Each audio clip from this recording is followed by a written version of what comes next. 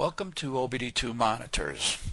Now, we get asked all the time why OBD-II monitors don't run, and in this training we would like to help you with that. Not only how to use the monitors, but why don't they run? We're going to ask you questions back.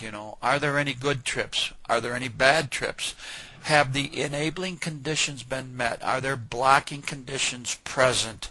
These are some of the questions that you'll be able to answer after this training. So our objectives will be to understand the OBD-II monitors and go ahead and use scan data to determine monitor status. Check the status or trips and the warm-up cycles, discover failures that keep monitors from running, select the diagnostic procedures for failures, such as scan tool or diagnostic digital storage scopes. So you're going to have to use your scan tool, look at the different scan data information about the monitors, and then determine what diagnostic process to follow.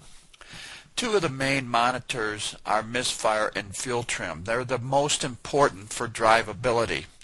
Now, the Misfire monitor is very important when you're dealing with drivability because the computer uses software to determine how many misfires and where the misfire is located, in which cylinder or cylinders.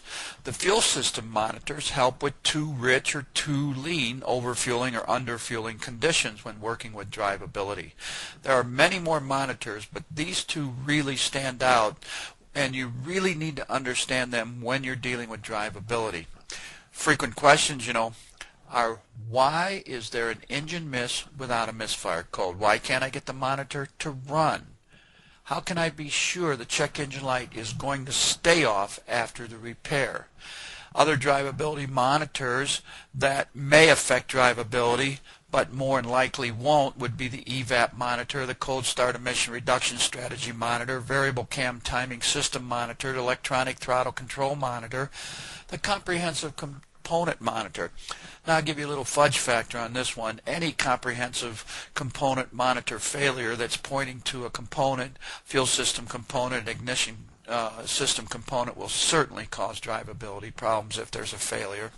And the EGR system monitor is very important. We know EGR can drive you crazy when you're trying to diagnose drivability problems.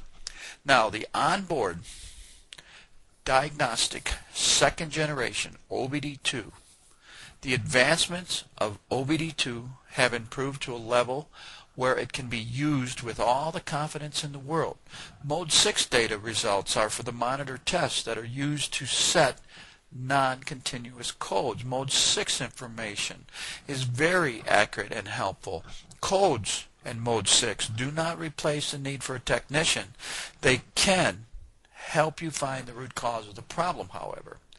The diagnostics management system is designed to control spark and fuel, monitors operating conditions, perform diagnostics, ignition counter and cylinder identifier, give you pass or fail results, record the results, perform test failed action, default actions, alert the driver, turn the mill on, and request for any defaults that the problem may set.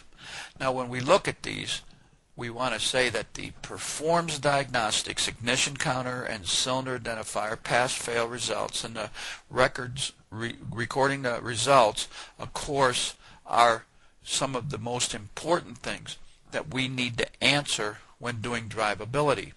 Now don't limit the scan data to just PIDs and diagnostic trouble codes. Scan data is very useful when diagnosing faults.